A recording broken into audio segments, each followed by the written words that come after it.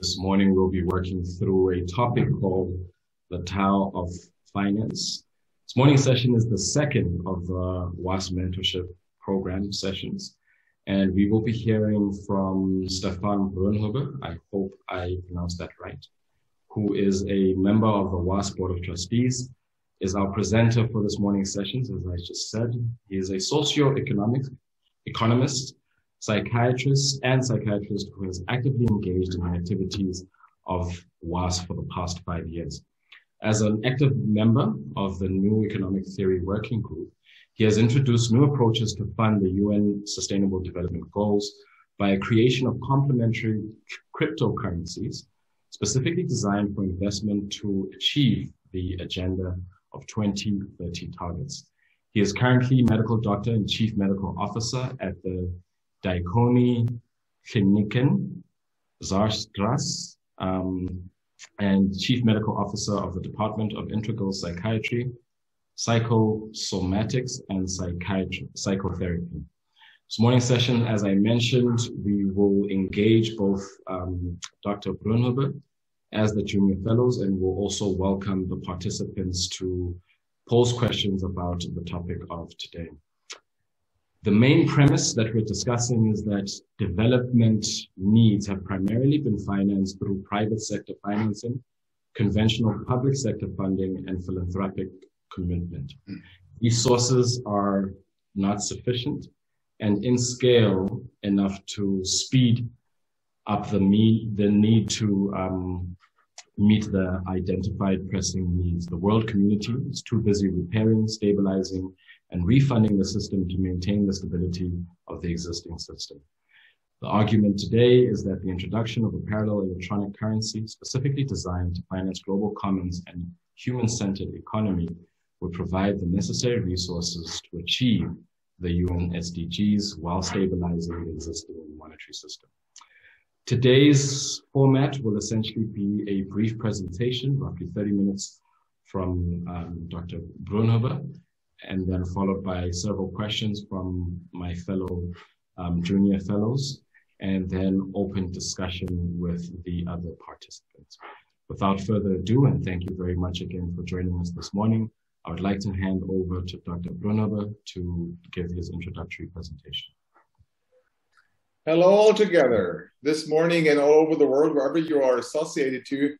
Thank you for having me in your show, and thank you for your interest in this topic. The idea of this mentorship program is not to provide you stuff which you're learning in your faculty training anyway, so it's not a competitive program to what is happening at the university, but it's rather complementary. Complementary in the sense that it should basically provide additional information and additional knowledge even that can be challenging what you learn at the faculty or what you learn in your day-to-day experience. About 5 years ago, in September 2015, actually 6 years ago now, the UN decided to come up with a new roadmap. It's the UN SDGs. You heard about that, right? And we have the political consensus for these 17 goals. We have the scientific evidence for these goals. And we have the technology, how to do it, more or less. But what's missing is the question, how can we finance all that? And Gary Jacob, CEO and president of WAAS, and me and a group of fellows decided to come up with an initiative trying to answer that question. How can we finance SDGs and how can we finance our common future? So I would go through this argument in 4 sectors. The first one is I would like to introduce a Western and an Eastern narrative. Second, I would like to introduce the term of the Anthropocene. Third, I will go into the specific argument of the TAO of finance, which basically outlines the necessity to upgrade our financial system and our monetary system, and then I will sum the entire argument. And at the end, I'm happy to discuss further issues with you. What do you think is the selection advantage of the human species? It is not the opposition of the thumb. It is not walking right up. It is not having emotions. It's not the speech and mental processing. It's not living in groups. All these things you will find in other animals. The selection advantage of humans compared to all other species on this planet is that we can tell each other stories about something that actually doesn't even exist in the outer world, like a legal system, like God, like the monetary system. And we tell each other a story about that and believe, and we trust and believe in all these stories. And this trust and this belief in that narrative can basically coordinate behavioral change of millions and billions of people. And if you look at the Western approach to narratives, the Western approach to storytelling, we in the West, we are very powerful in analytical thinking. Our stories are based on a narrative which is more experimental, which is more causal, which is more, as you say, case-based. The Western approach provides significant insight into scientific findings. But the Eastern approach is actually different. The Eastern approach is not so much about finding causal links or experimental findings. It's more about complementarities. It's about understanding the whole of the society, the whole of nature, and its interactions. I'm getting back to that.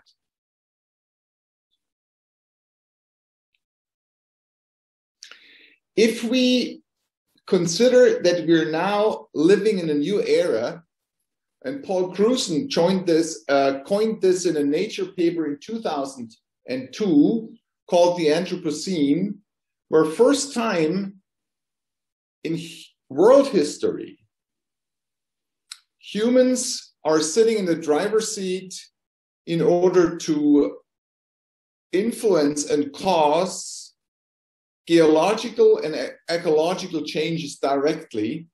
You can look at this from a very long perspective. We can look at this kind of the last 5 seconds of a very, very long story. And this red dot in the middle presents where we are right now. And if you look into the past, the story started, let's say, about 10 or 15,000 years ago, called the Holocene. About 2,500 years ago, Carl Jaspers called it the Axis time, where rational thinking started. We had in the 16th century the first Renaissance, the first Enlightenment, and the first adaptation described by Charles Darwin. And now we're entering in a phase called the big acceleration, where the humans are basically determining the outcome of our planet. And this shift is a shift where we start entering a new form of adaptation, maybe a second form of enlightenment, maybe a second form of Renaissance, maybe even a second form of axial time. And this era is called the era of the Anthropocene. And one of the major things in this shift happening is a shift in our mindset.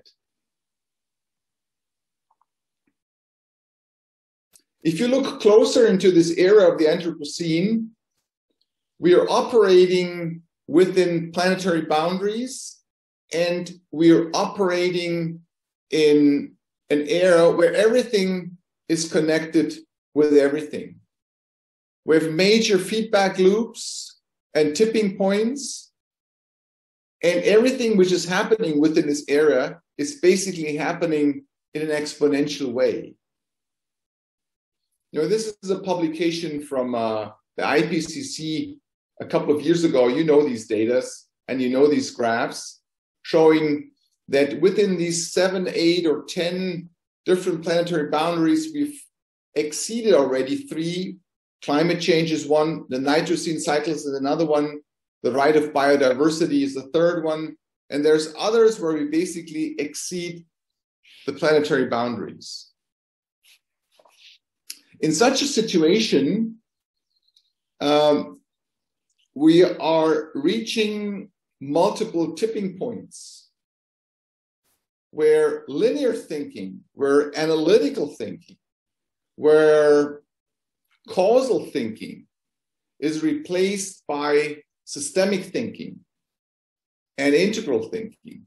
In order to better understand these overshots, in order to better understand the complexity of such interactions, we require a different narrative, and we probably also require a different way of dealing with this narrative.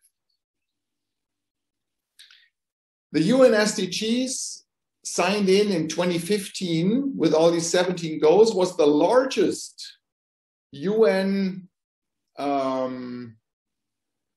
program ever done in order to find out a new map for the future.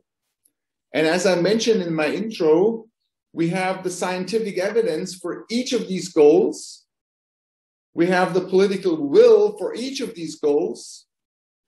And we have the technological know-how how to do it. We know, for example, how to overcome poverty or hunger. Each human needs about 1,500 calories. We know how to set up a hospital and train a nurse. We know how to build a kindergarten and to provide high-end education. But the question we left out at the UN and the process of the last 5 years is, how can we finance all that? How can we really enact all these goals within the next 10 to 15 years? And if you look at UN Sustainability Development Solutions, there is a lot of solutions out there. We have to change technology, for example, number 2. We introduce geoengineering or renewables. We provide additional sinks.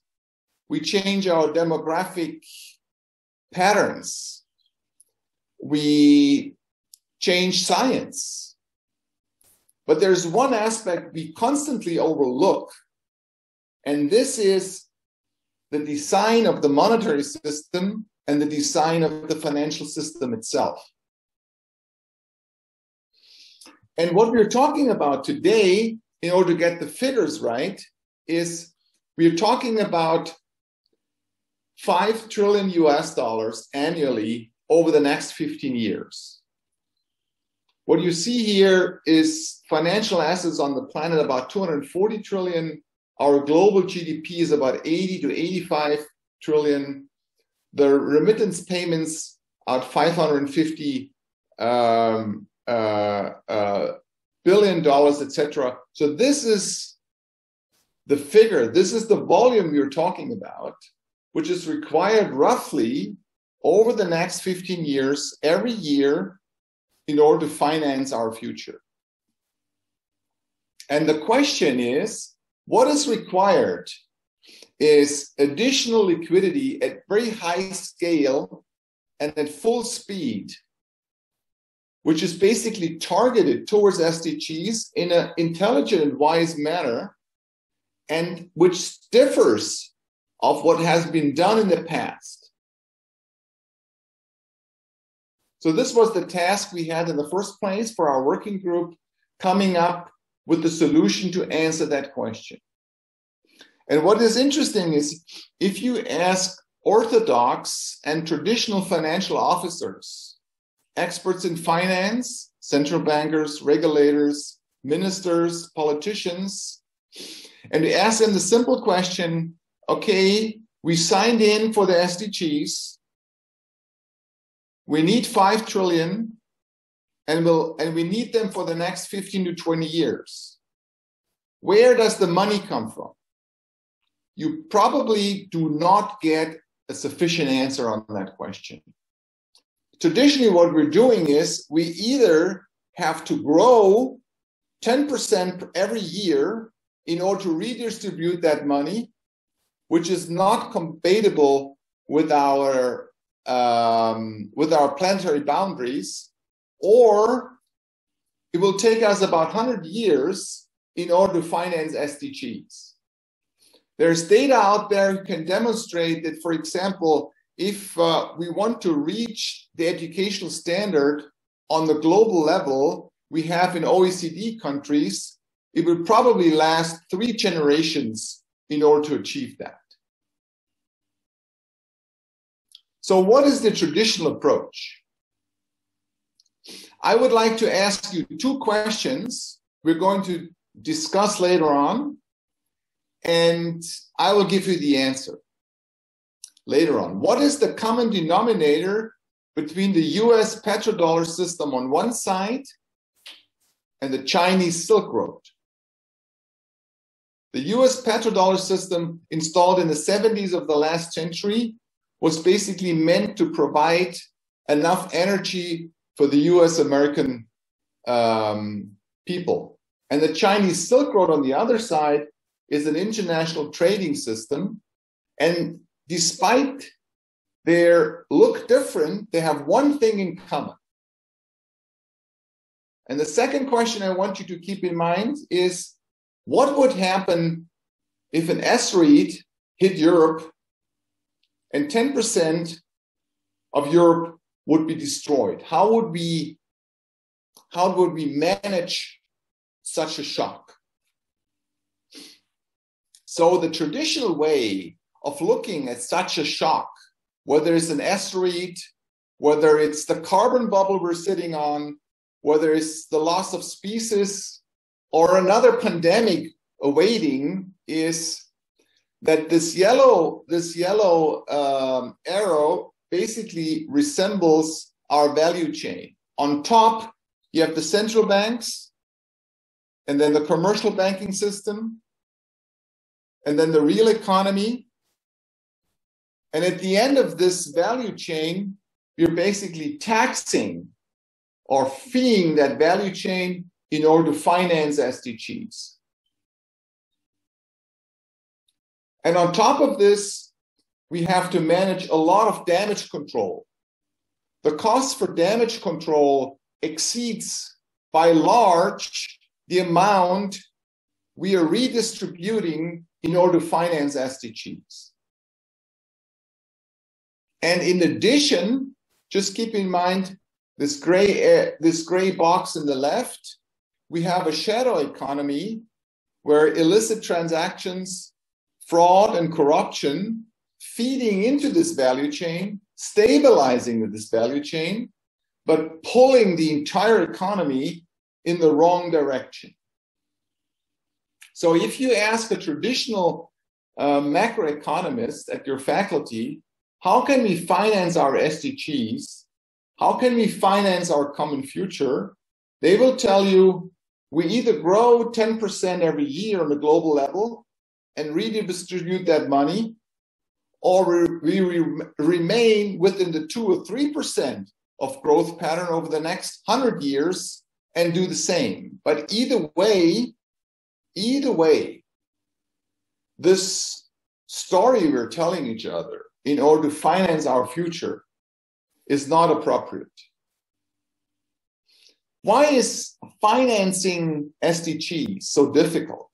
Why is financing asymmetric shocks like pandemics, species losses, or even an asteroid, let's make a fictitious story, so difficult? The entire system we're operating in, the entire financial system, the banking system and the currency system, is tremendously unstable. You can measure empirically about 10 events of banking crisis, state failures, state bankruptcies, or currency crisis every year somewhere else on the planet. And this leads to multiple so-called lock-in effects. So whenever there is a crisis, we try to repair the given crisis in order to stabilize the given system without having a real impact on SDGs. If you have the time to look closer to these SDG programs, you will probably recognize that about 1/3 of these SDGs are eligible for private funding, meaning you can have a private investor being involved by building a sewage system or a highway or a hospital. But about 2/3 of the SDGs are global commons. And global commons require a different financial schema to enable them. And what is interesting, if you look into the literature and into the research finding of commons, is that they have an extremely high return on investment. The Copenhagen Consensus, which was installed about 10, 15 years ago, they tried to come up with measures on what is the return on investment on every dollar we spend on global commons. And global commons have a return on investment which is by factor 10 or factor 100 higher compared to the amount of money you invest in.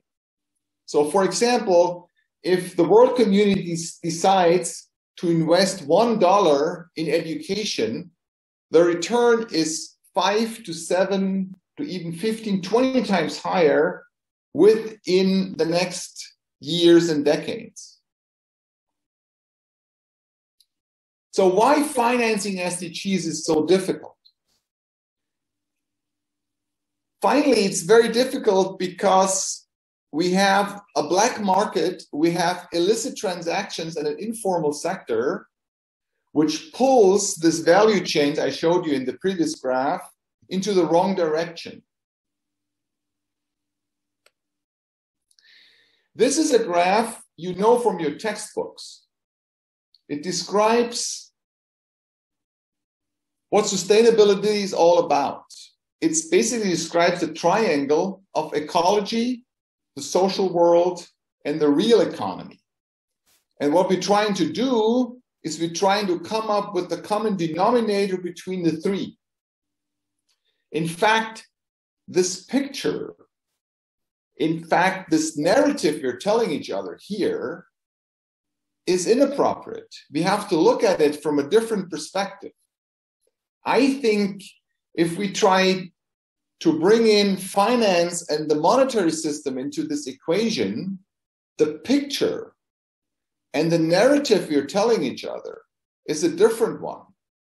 It's more like a funnel looked from above, where the monetary system is kind of an attractor in the center of it, determining the outcome in the real economy of goods and services, in our entire social world, and its impact on our planet.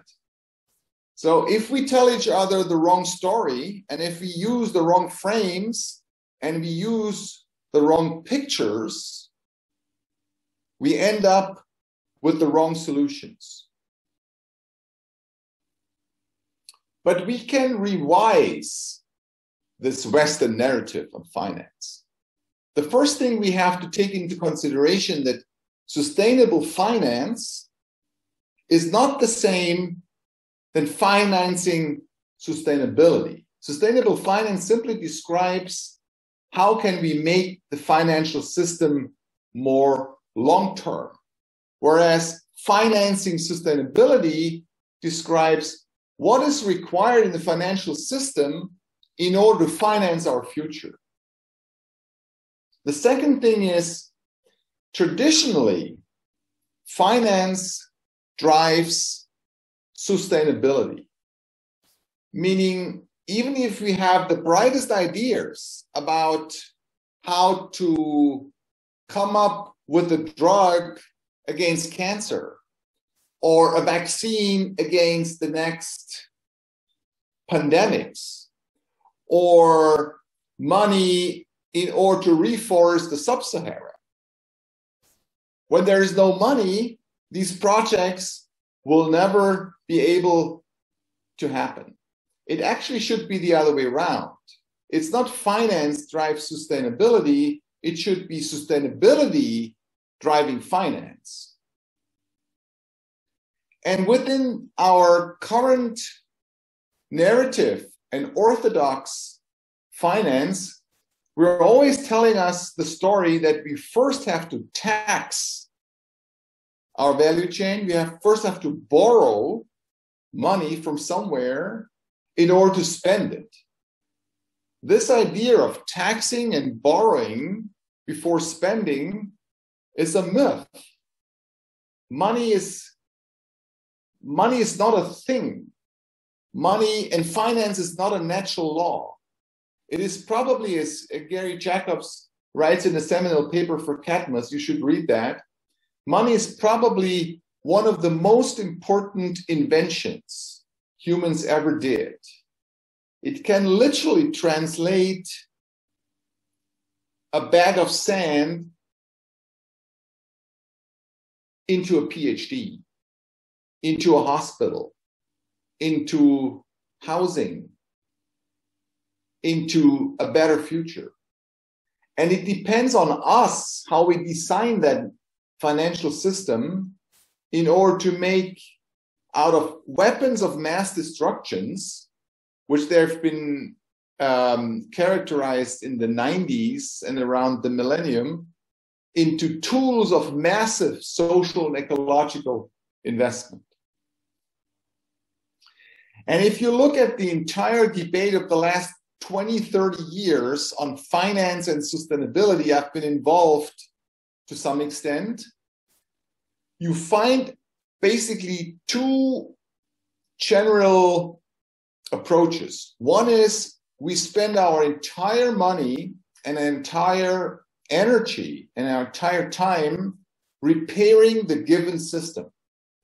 We increase regulatory efforts, we increase taxation and others, or we spend our money and our time and our energy and our wisdom in creating an additional parallel upgrading system that interacts with the given system. And the question we've been asking us in our workshop and our commission is, does that happen already beyond repairing the given system? And what you find empirically, there's three fields in which this parallelization of the given currency system, of the given financial system, is happening already.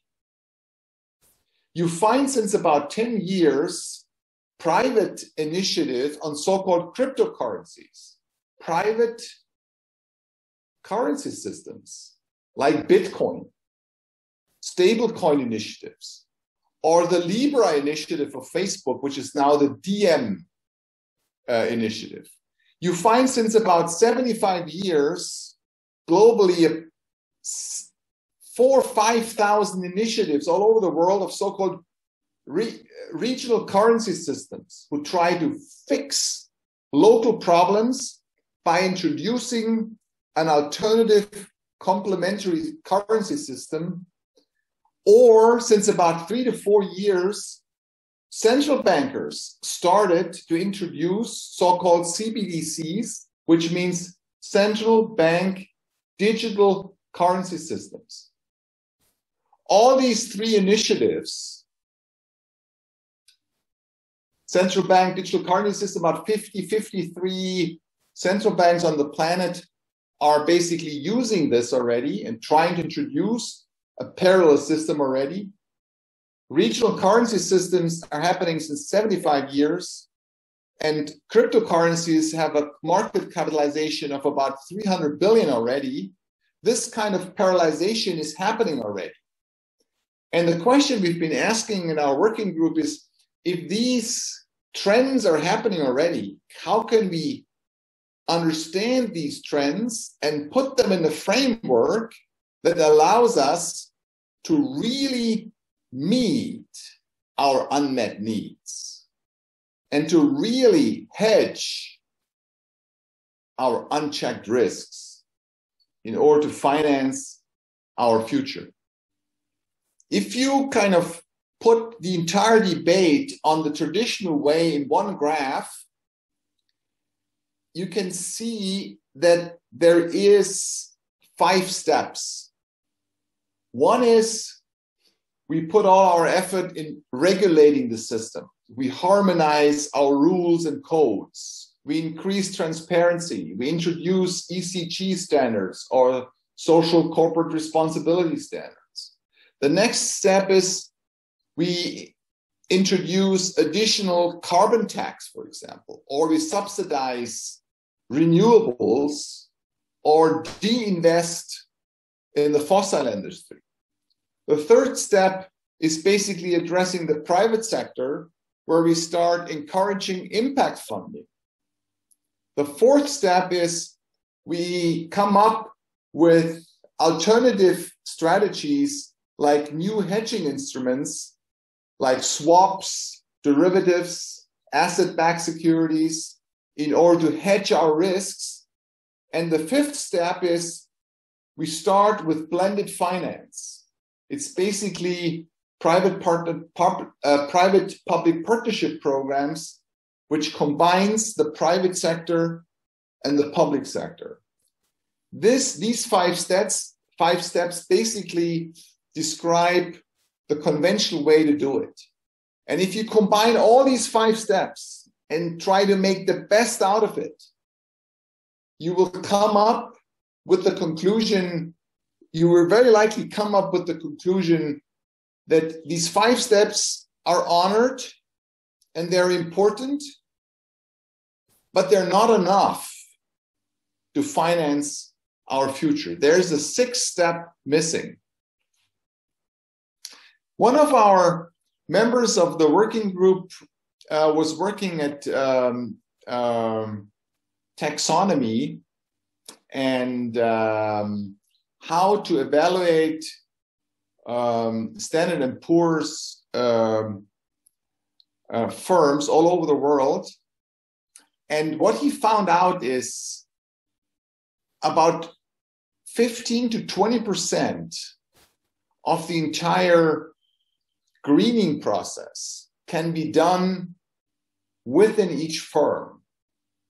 Meaning, if you have a firm out there and say, you have to become greener, you have to become more long-term, you have to become introducing ESG standards, about 20% of the entire process can be done within the value chain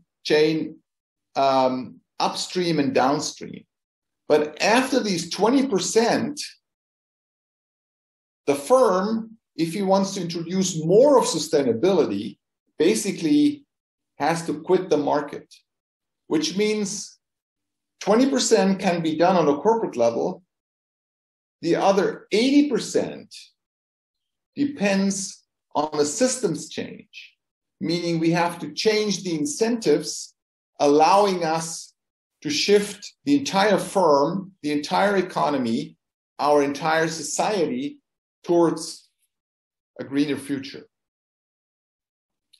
So what's missing in this 6-pack is, from our perspective, not repairing the given system and not introducing another tax and not enhancing private-public partnership, but rather introducing a parallel currency system, allowing us to shift from the fossil industry towards a green marketplace. So can we do that differently? You remember I showed you that graph in the first place with the value chain, the orange value chain and the SDGs? So can we do it differently? Can we introduce a parallel system? And this is happening already. And why is such a dual digital currency system in favor of a common future? If you look at this graph, you see this green big arrow that introducing such a parallel system is not redistributing money. It's basically pre-distributive. It provides the society with additional liquidity in order to finance our future. Second, it provides targeted liquidity. Targeted liquidity means we're using third and fourth generation blockchain technology, which allows us to directly target our SDGs with a smart contract. And having such a dual digital currency system in place, we suddenly create multiple positive feedback loops for the entire system. And we end up in a world where the monetary monopoly is basically replaced by a monetary ecosystem. And we end up in a world where we start honoring the complexity and the uncertainty we are facing in the age of the Anthropocene. In our report, we could show that introducing such a dual currency system, we basically end up in a new form of equilibrium economists called Pareto superior. So this is the traditional way, and this would be the full picture. You know, if you use a narrative, you would say we start riding a bike with two wheels instead of a unicycle. This makes the entire system more stable, more predictable. And we start really financing our future by introducing a new currency system. I'm not going to go with you through this graph, but we were able to identify about 33 impacts of such a dual system, where we then start replacing these weapons of mass destructions, as they're sometimes called, these financial engineerings, into tools of massive social environmental invention. A dual currency system will overcome illicit transactions and shadow economy, number 9. It will cause, number 25, tremendous positive distributive effects with regard to poverty and hunger. Okay, we will start entering a world where we don't create only windfall revenues, 29, but create multiple so-called second round effects. Just imagine if we stayed in a monetary monoculture and we would invent windmills or renewables. Upstream and downstream the value chain, everything would stay the same. In a dual currency system, we would start creating multiple second round effects. Each time you use this green dollar, each time we use this green currency, we would basically create one step closer to a common green future. I give you one example. We've created about several hundreds of them. And in fact, there are several thousands of them, of permutations possible if we start introducing a parallel system. Look, this is the conventional way to do it. The central bank is providing money for the commercial banking system, and the commercial banking system hands out a loan to, let's say, a pork farm. And the pork farm is taxed, and with this tax money, we basically create a preschooling, a kindergarten. The pork farm itself has several negative spillovers, which is subsidized and creates negative externalities, ecological and social externalities, for example, with regard to water and health and CO2, with a negative impact on our community. On the other side, with this tax money, where we create a nursing home for kids, this creates positive spillovers on wealth, on health, environment. It reduces birth rate, etc., etc. This is the conventional way to do it. But we can do that differently. This is shown in the next slide. The same central bank in place provides a loan to the commercial banking system, and the commercial banking system decides to hand out a loan to a pork farm, and the pork farm still has to create its porks, but creates negative spillovers to the community.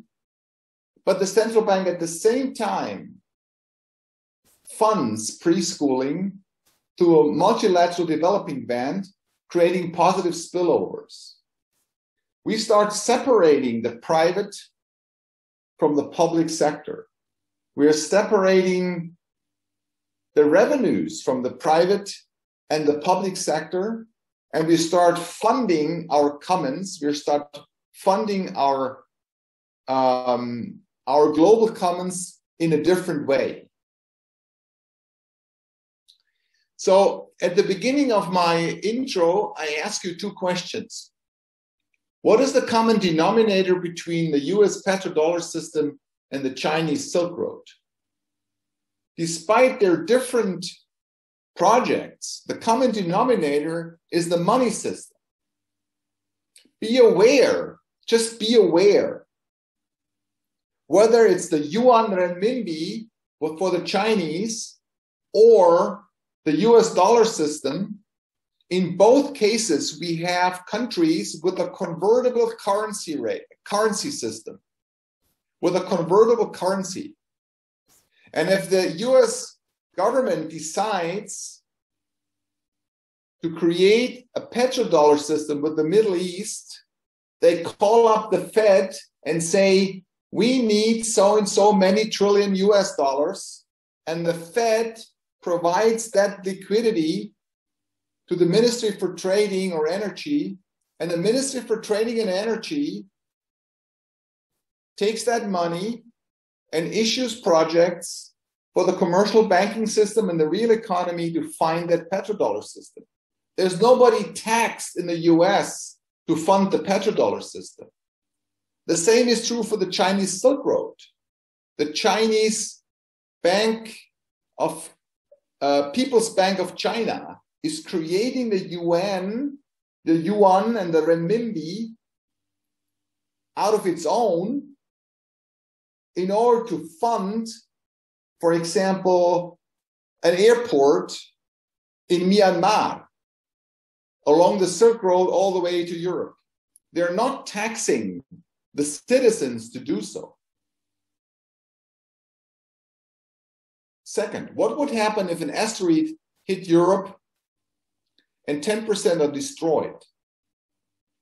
You can replace this picture of the asteroid by the pandemic. You can replace it by the loss of species, or you can replace it by the SDGs or the carbon bubble. Let's say Europe has been hit by an asteroid and 10% are more or less destroyed. Would we really tax the 90% in order to fund and rebuild the 10%? We would never do that. We would generate additional liquidity to finance the 10% beyond taxing the 90%. This is why we are in favor of a more holistic approach in finance, which differentiates between the public and the private purse, the fiscal and monetary policy. And such a dual monetary system has about a dozen of such positive impacts on our common future. Let me summarize the next 2 minutes. I think when we're talking about the future and the entire sustainability debate, we're always good in debating and discussing technology. We're good in debating policy for demographic changes. We're good in debating lifestyle changes, like becoming becoming a vegetarian or riding a bike. But we've overlooked the impact of the monetary and financial system in this entire equation. And this requires more of a change in our mindset than a change in technology. And if you look at the real tragedy of the commons, the real tragedy of the commons is not that they're misused or neglected, because, you know, fresh air will always stay fresh air. And attending a kindergarten or accessing a healthcare system will always stay the same. The real tragedy of the commons is they have to run within a monetary system, within a financial system that favors private revenues and underfunds the commons.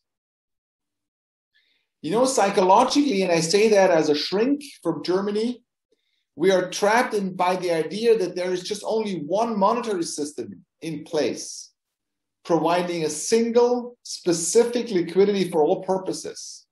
And we assume that the allocative distribution through that monetary culture is the most efficient and effective way to do it. In order to change that, we have to change our mindset. And we can do that technically in less than 18 months and with less than 200 people staff to make that happen. The real tragedy of the commons is not their overuse or free rider, as you learn in your textbooks, as fresh water and clean air or kindergarten will remain always fresh air, clean air, or kindergarten. The real tragedy of the commons is the underlying financial system or incentive allowing to enable fresh air, clean air, fresh water, clean air, or a kindergarten. This is why we called our initiative the TAO Finance Initiative, because it's more an Eastern narrative, not a Western narrative. It's not only experimental, linear, causal, analytical thinking. It's more holistic. It's more complementary. And TAO in Taoism describes the best practice, the best way to do it. And the TAO finance is best described as introducing a dual currency system. This was the initiative of the last 5 years. We have multiple study papers out there, and our book, Financing Our Future, is now available on Amazon. We are currently organizing roadshows on a domestic level, and I'm starting in the Ukraine in October, and then I'm going to Iran and other countries. And if you're interested in supporting us, please contact us, and I'm happy to discuss this initiative more in details now with you. Thank you very much. Thank you. Thank you very much for a very thorough foundation for us to begin having the discussion. I would like to kick off with a question from Gary. He has asked, where does the additional money come from? What value is it based on? Is it created out of something or nothing?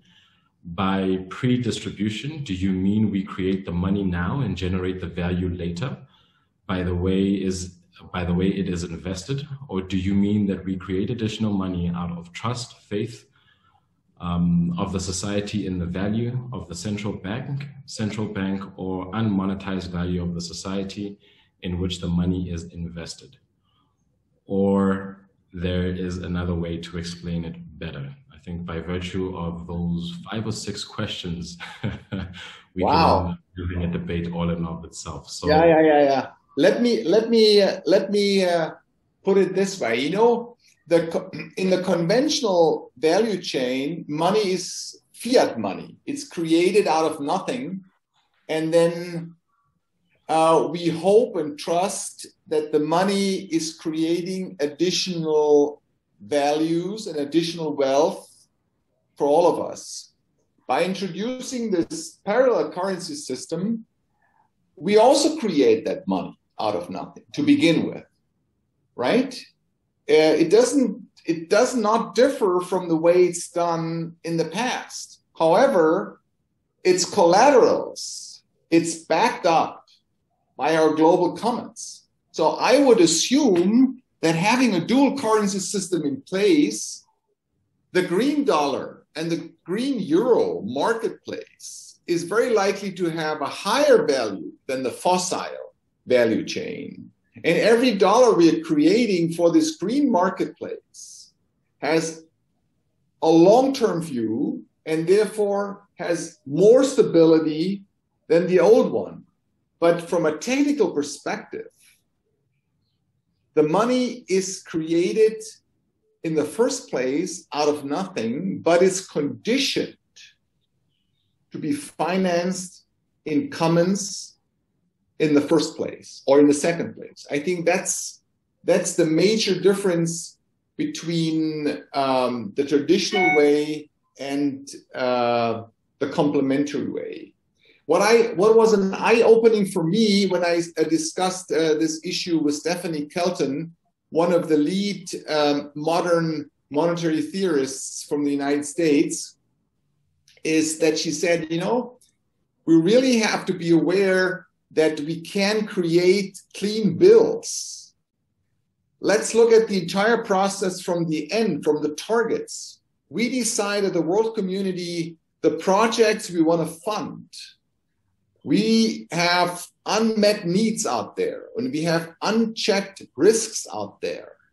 And then let's identify the financial engineering required in order to really finance all that.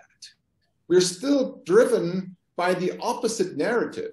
We're still driven by the idea that finance drives sustainability, which is wrong because most of the projects will never happen in the next decades if finance drives sustainability.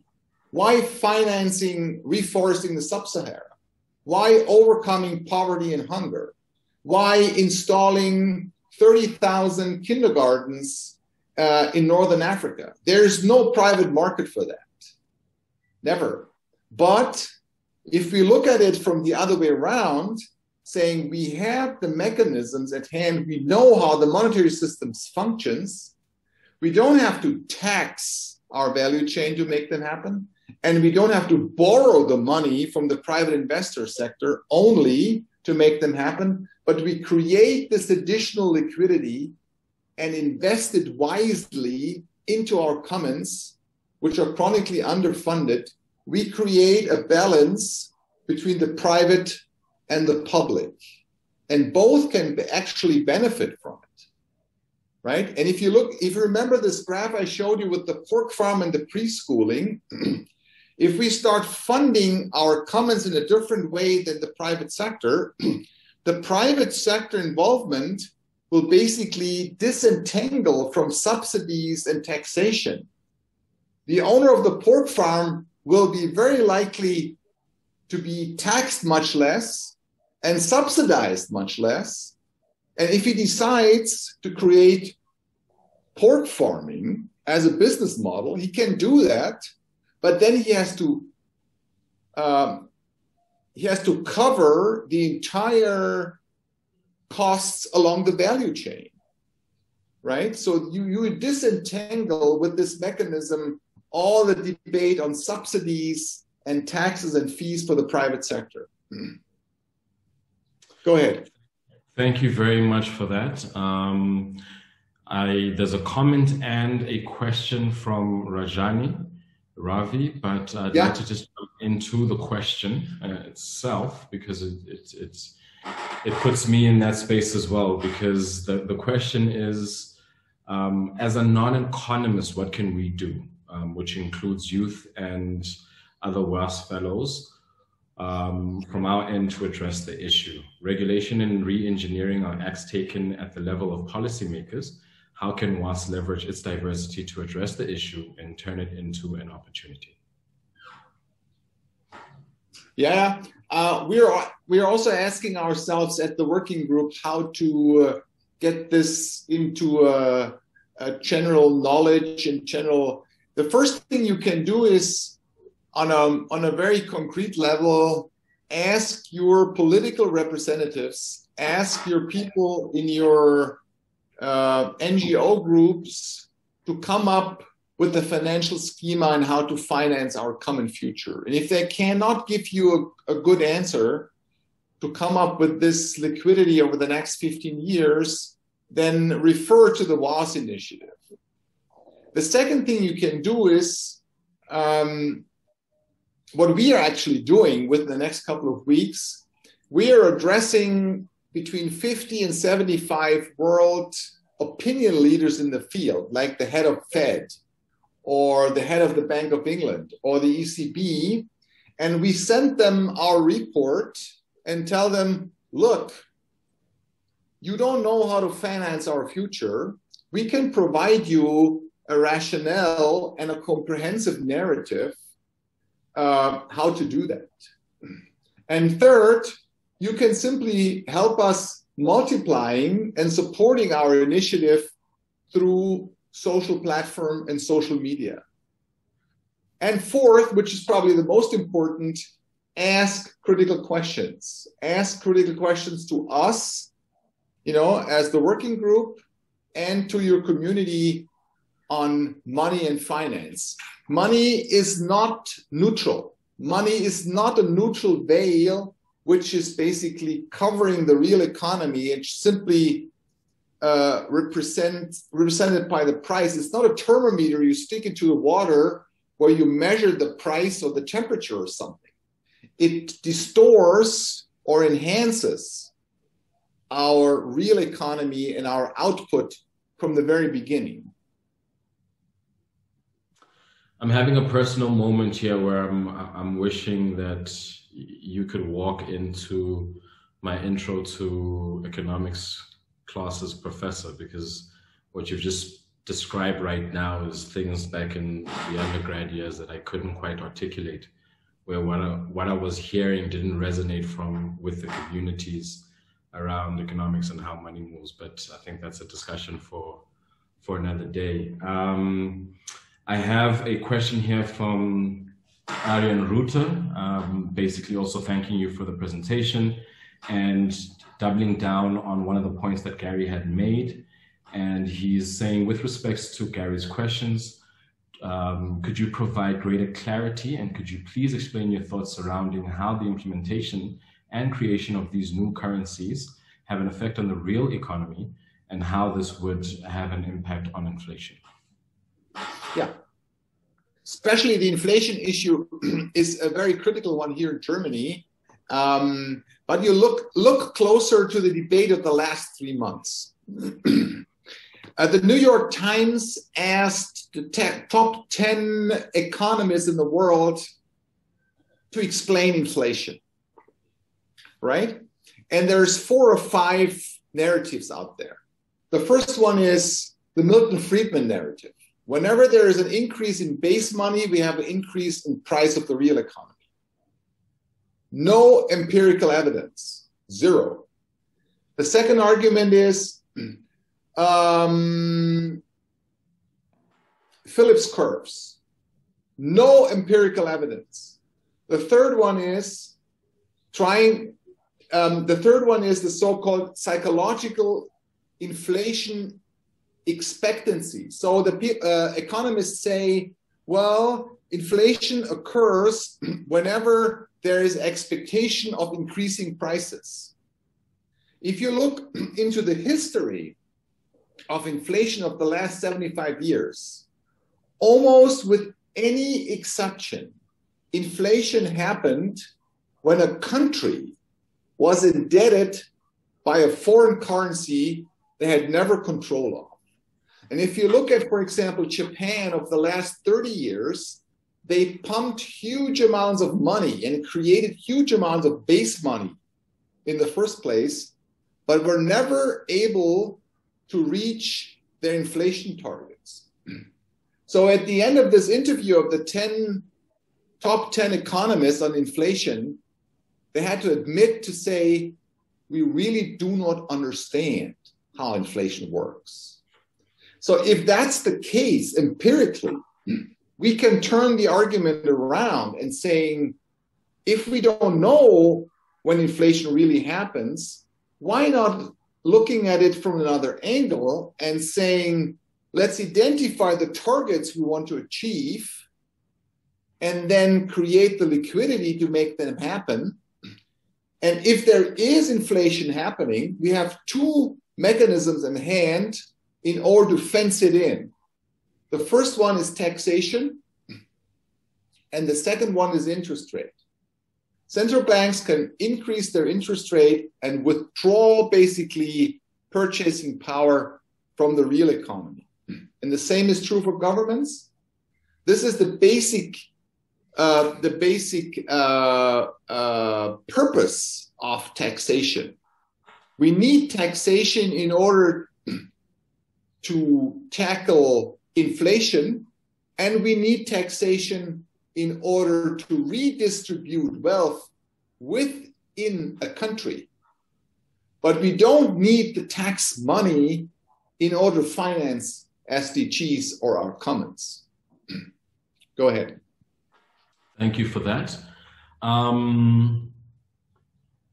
would go with K. Chitra. I hope I pronounced that right. It's a question, and it's, do you believe that the cryptocurrencies are the only solution for shadow financing? We have fewer amount of cryptocurrency, and how would it help the whole system? And even more, the cryptocurrencies have high price volatility. And how could it help for us to generate more money for the SDGs? Yeah.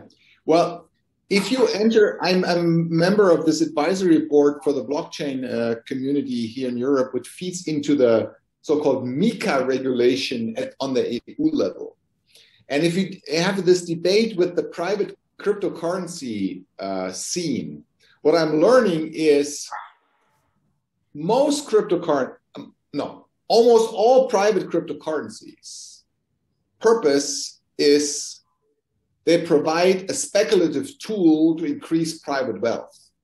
They have no purpose to increase common goods, right? So if you invest into Bitcoin, for example, or others, you can make a fortune or you can lose a fortune, but you not necessarily create make a contribution for our common future as a common future. This is why I think this private cryptocurrency movement on one side provides an interesting indicator. It indicates that our given system is broken. Our given system is not enough and appropriate to finance our future, but introducing private cryptocurrencies, which are unregulated, is not the solution either. So what's required is so-called semi-permissive, fully regulated, distributive ledger technology-based digital currencies issued by an authority like the central bank, and with a smart contract. And a smart contract is a digital algorithm that allows the user to use that money for specific things and prevents it to use it for other things. And there's 2 UN studies out there already who tries to do that with blockchain technology in Africa already. They send with blockchain technology $2 on an iPhone in a refugee camp on each of their each of these people there, and the people can go shopping. And if you introduce a smart contract along this blockchain technology, for example, you can code that this money can be not used to buy alcohol, or to buy a Kalashnikov, or to buy cigarettes. But you can go shopping to buying fruits, or sports shoes, or books, or water, or food. Okay? So what you're introducing with this blockchain technology, you condition the consumption, you condition the investment into our common future we agreed on already in 2015 to begin with. You know, in 2015, we agreed that we want the SDGs as our common roadmap. And what's missing is the right financial incentives to make that happen. And by introducing this blockchain associated conditioned smart contract incentive, each time you touch that green dollar, and each time you use that green dollar, you create multiple green so-called second round effects. We create a preschooling setting, and all the money along the value chain that comes out of this green preschooling system can be used again for green schooling or green projects. And this allows us to shift from fossil into the green marketplace. I recently spoke with an investor group on the impact of such a dual system on their own assets. Let's say you are an investor at BlackRock and you're sitting on $500 billion on coal mines. Let's say you invested in 1,000 coal mines all over the world, and you're realizing it is a carbon bubble and you're losing your asset every day a little bit. And you're operating in a zero or negative interest environment. So what can you do? If you're living in a dual currency world and the green dollar provides you a slightly positive interest rate. So let's say 0.2, 0.5%. But your investment is conditioned into green projects only. What would you do? You would create a so-called swap. You would actually create a financial engineering called an X swap. You take your 500 billion, go to the CEO of these 1,000 coal mines and tell, hey guys, the time is over. I give you money to exit coal industry. And at the same time, you use the rest of the money to swap into a green project with an equivalent nominal value. Let's say 500 billion into reforesting the sub-Sahara. And parts of that 500 billion swap is hedged by World Bank funds. And then suddenly, BlackRock will make that shift because it gets a slightly positive interest rate. Technically speaking, this is called a positive carry trader, which is well known in financial engineering. And they do this between different currency systems anyways. It's about 30, 40 years. But by introducing this green currency system, it suddenly becomes an incentive to swap your traditional ancient fossil projects into green projects. Yeah. Thank you for that. I see here that the question that Marta was going to ask has been answered by some of your examples given. But the general question was, how do these parallel green currencies interact or intertwine with the real regular currency and economy? But what you do have is a question, and I think in part you've touched on it, but I would still like to ask it so that you can elaborate on it. Ariane is asking, how do these new green currencies convert into real economies? If companies are paid in SDG currency, how does these companies convert SDG currency earnings into usable currency? And as, for example, as a construction company who is building schools, etc., how will they be paid? And how do these companies convert back into transactional currency? Yeah, very, very good. This is a very important practical question. If you look at the data to begin with, we're talking about 5 to 7% of global GDP. We're not talking about 100% global GDP.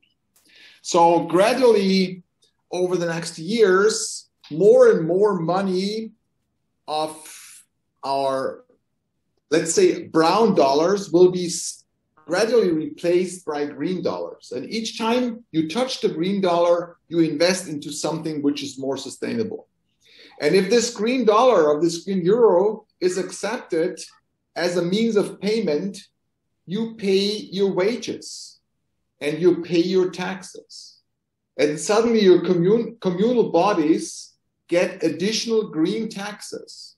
And these green taxes can be used to reinvest into green regional projects again and again and again. So what's happening is we have two systems in place over the next 20, 30 years where we shift from fossil to green. And at the end of the day, there will be a conversion rate between the green dollar and the brown dollar. Of course, this is happening between the conventional currency systems too, but it doesn't matter.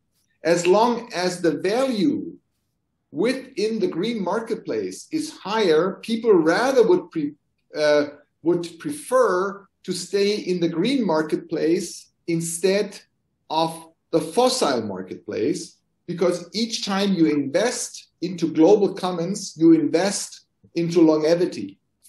Last week, I had a debate with the CEO of Allianz. Allianz is Europe's largest insurers.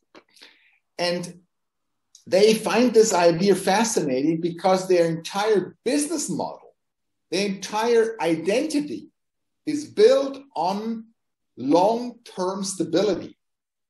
Everything short-term volatility is their enemy. They're only interested in long-term investment. And every financial structure that provides them long-term stability is their friend. And these financial officers understand that if we have this in place, suddenly their traditional assets, if we swap them properly and wisely, suddenly don't lose value, but gain value. Yeah. So I have several comments, but I'd like to go back to the question that you asked about the different, and I'm taking this opportunity because I see that there are no questions in the questions boxes. But back to the analogy that you made about the petrol US dollar and along with the Chinese Silk Road. Yeah. I think the main point that we're speaking to there is inventions where groups of people came together to decide what was value, right? Yeah. And then accepting that. So what we're speaking to right now on the one very real sense is acceptance that the current dominant way of doing things isn't necessarily going to solve for the greater common good. I think that's one premise that we need to look into in a very serious way. But then second, also overcoming what is coming across as a false dichotomy. Our discussion seems to pit us in an either or, right? We're currently have almost a block that says, if this doesn't solve it that we've commonly accepted, then nothing else can. And that's not necessarily true. And I think a lot of the examples that you've given around, call it the swaps and the technical finance languaging, proves that behind the scenes, a lot of this is already being done. And the intention now is to say, how do you use it for a common good? Yeah. And what then also allows is an opportunity to start solving from the solution and saying, if we want to achieve this, what needs to be in place and how do we essentially reverse engineer all the different components that need to be in place, transparency, real-time feedback loops, and all the other aspects that you spoke to during the conversation. And at best, also then, I think something that may essentially not come out as prominently is that of, again, the SDGs, you have a third that's speaking to private sector mechanisms whereby the monetary system as we have currently accepted can continue financing those, but the 2/3 can gradually start leveraging this type of technology and gaining trust in this environment. Yeah. The TAO of finance. What I'm curious about is two things, given this context. What does it take to have a pilot? Because you're still speaking to us lobbying big institutions that are designed to take a long time to change. So to some of Arion and Marta's questions, if we're talking cryptocurrencies that are being used in the private space but are only in advancing private wealth, what does piloting this type of technology and this solution at a localized, practical, accessible level look like? And how do we get to a point where we have enough proof points to shift the thinking of these institutions? Do you have any answers of that? Are there any existing? No, it's very good. It's very good. I don't have probably a full answer on it. I'm currently debating with the corporate world to fund a beta testing of our model. Okay, we need 250K. I can have a beta testing done within 6 months. They can basically demonstrate that it works. And second, I'm currently working to discuss with 2 institutes, one in Vienna and one in Israel, on complex theory modeling. There's 2 working groups out there who are extremely high-end doing modeling, economic modeling, not with the neoclassical model, but with complex theory, artificial intelligence, big data modeling. And I want to win them to do modeling, nonlinear modeling on our approach. And with these 2 next steps, having a model at hand, a modeling at hand, and a beta testing, this would be huge assets to confront traditional financial officers and the orthodox economics with these findings. But there's different ways to support that. There's bottom-up supports. I just had last week a talk show with Friday for Futures here in Germany, and they are very in favor of bottom-up approaches, like creating pressure towards the executives and asking critical questions. On the other side, I'm more in a mode of providing a top-down approach. I think it's important to create pressure from the bottom, and it's important to ask critical questions, really critical questions. But I think the solutions require also a top-down approach. We need the regulators, we need the political system, and we need the corporate world in place, at hand and supporting us. Speaking to this CEO of this industry, insurance industry, if you have 250 people in one room, let's say at the World Economic Forum, or at the Bilderbergs, or through WAAS, or through Club of Rome, 250 decision makers, and can convince them that this or very similar mechanism to this, meaning parallelization and digitalization, is key to shift into this new era of the Anthropocene. Then we can have that done. This is not a miracle. It's not too complicated technically. And you don't need a global consensus of 7.5 billion people supporting this. So I'm personally, but this is not a satisfying answer for you maybe, but I'm personally more interested in the top-down approach by convincing the decision makers and the executives, but we also need bottom-up pressure and critical questions at the same time. So Dina's comment is, thank you, Stefan, for the presentation. I want to emphasize that blockchain is a great way to reduce corruption, which is a great argument to use blockchain to finance these SDGs. And I think from a practical and getting a sense of how to go about potentially with the execution, the question is, what kind of organization should regulate the green economy? Is the structural and functional capacity of today's international organizations adequate to implement such a mindset change? Would the fact that most of society is organized based on our current economic system mean that we need different ways of social organization and governance? And lastly, also, how do political interests intervene or intertwine with financing the SDGs? Yeah, I mean, you know, we had that debate with political officials recently. I'm not sure whether we really have the luxury and the time to create new institutions. I would rely on World Bank for funding, developing banks for funding. I would rely on the UN on monitoring, and state banks and central banks on issuing. And the corporate world creating the technology to enable that. And if you speak to those who make the decisions in these fields, it's not a miracle. You know, you can create this technology on a European level, for example, in less than 18 months. This can be feasible, right? And you can do that with less than 200 people staff. But you have to change your mindset. You have to get rid of taxing first, borrowing first, creating debt load first before you invest in a kindergarten.